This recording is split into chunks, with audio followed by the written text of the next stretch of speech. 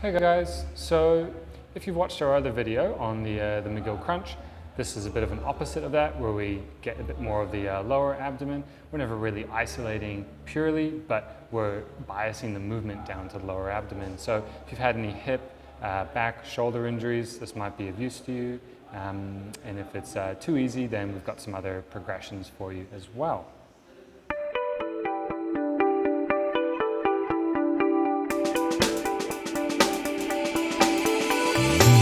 Okay, so you're going to lay on your back to begin with.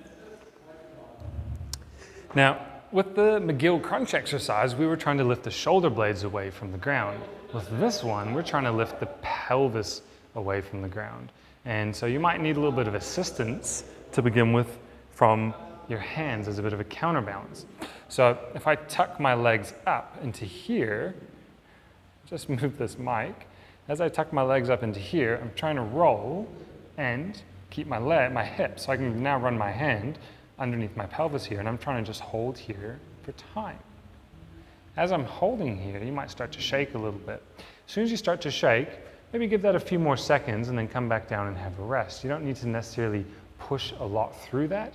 We're trying to encourage like a positive experience, a positive feedback loop with your exercise. So we want it to feel achievable but somewhat challenging. If that version feels slightly too easy for you, then you can hold up and you can start to extend one leg or two legs. Or you could take away the support of the hands and just hold like this, ensuring that you still breathe, or maybe talk as a talk test to demonstrate that you're breathing. Or you can look left and right, or hold a weight as well if you need to add some more complexity or more intensity. And the goal is essentially to not let your pelvis drop back down. As a progression, you might move into one of your hanging leg raises. We've got a video for that you can watch. But if you need to sort of dial it down a little bit, then you can go back to the McGill crunch, or you can look at maybe, like some dead bugs or some of the 4-point kneeling exercises we've got. As always, if you have any pain doing this, please stop and try and find a version of exercise, whether it's the same thing with some different variables, or one of our easier versions that is pain-free. There's always a pain-free option. If you like this video, then please hit like below. Otherwise, to check out more of our content in the future, you can subscribe to our channel by clicking our logo over here.